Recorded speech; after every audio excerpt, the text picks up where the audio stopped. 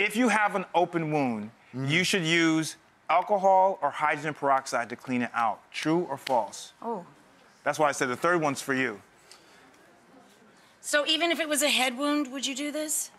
That's the question. A wound on the body. That's all I'm going to say. False. Whoa. Well, what did you... Okay, hold on for a second. Put it down. Thank you. Where did you clean yours out? Your son... I cleaned it with water. That's the answer. That's the right answer. That's the answer. See? Yo! So you're watching, baby, because I did the right thing. So the answer is you don't use hydrogen peroxide or alcohol. Now, our grandparents and parents used to do that. And the reason why they did that was because it actually kills the bacteria. The problem is it's also killing the healthy cells around the wound. That are trying to heal the wound. And that delays the healing. So you don't want to use hydrogen peroxide or alcohol. On you! But you do use water.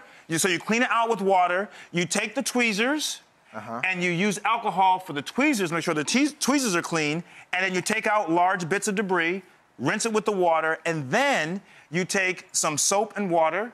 This is our soap. Mild soap. You take some mild soap and water like so, okay? You mix it up like this, and then you want to make sure you clean around the wound. You don't want to get the soap in the wound because it becomes more of an irritant. Gotcha. So that is the key. So it's and then you bandage it. If some cases you can bandage it, some cases not. Depends on how deep the wound is, and then that happens, okay? And to stop bleeding, do you raise your, elevate or what? It's really about compression. Gotcha. And you want to apply enough pressure so that the clotting cascade can occur. Gotcha. So it's more clotting than it is pressure. If you have a bee sting, you should scrape off the stinger. True or false? Mostly what do you see? Mostly? Most. 50-50. Well, it's actually 50-50. Okay. The answer is... True. True. I'm allergic to bees. You have to get the stinger out. Oh, good. But actually, for me, it's more important that I have the little red kit that keeps me from dying. Yes, we're going to talk about that, too, by the way. We're going to talk about that. So the answer is actually true. And here's the key. You want to get it out as quickly as possible. So you want to get the stinger out as quickly as you can. Scrape it with your fingernail. You know, people spend time going through their wallet looking for a credit card. If it's available, yes.